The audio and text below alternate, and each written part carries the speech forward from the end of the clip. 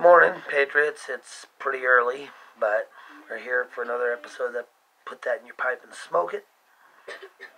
And today, we got to talk about what's happened to the state of our country. So, our country's going to shit. Obvious. Whatever happened to free speech? Whatever happened to being able to talk about the good old days?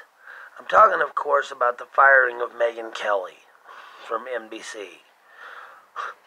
It's not like Megyn Kelly dressed up in blackface and came out there and friggin' sang an old Al Jolson tune or some shit like that. This social justice warrior crap has to fucking stop now.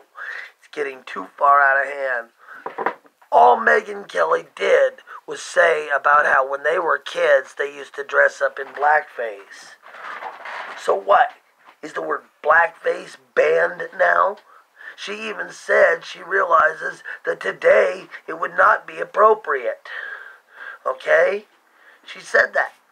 She said that right then and there, that she realizes that today it would not be appropriate to dress up in blackface, but she was just talking about what they used to do when she was a kid.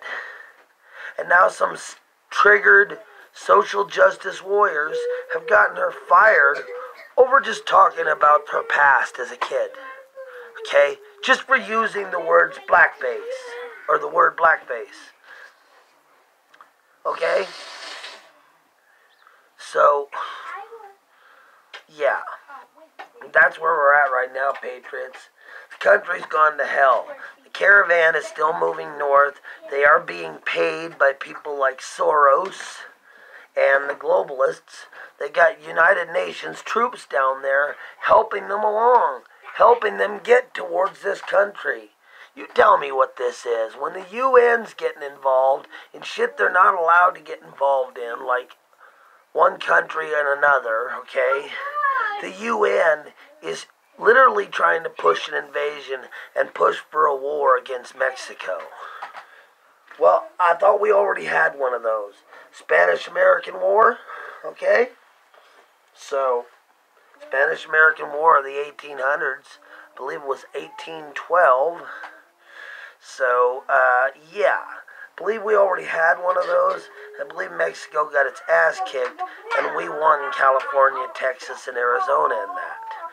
Okay. So, continuing on. These bastards want to invade. They want to come in, live off of our welfare. That's not right. Somebody's going to have to pay for that. Who's it going to be? The taxpayers. You, me, the United States taxpayers. We're going to be the ones paying for that. They're still arguing that Brett Kavanaugh lied under oath. Okay? Well, let's talk about that. Who really lied under oath? Christine Blasey Ford. She told the committee she could not come because she had a fear of flying. That was a lie. She's been proven that she flies all the time. She flew to get there, and she flies all the time. So, that's where we're at, okay? Yeah. That's where we're at right now. So, here's the deal. It's all crazy out there. This fucking PC social justice warrior crap's gone out of control. So, we all need to take a step back. Take a page. Take a breath even.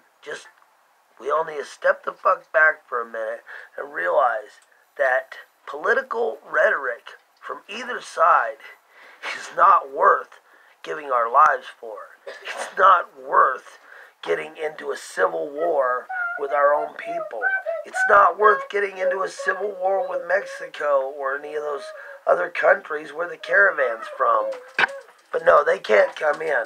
They're gonna have to do it legally.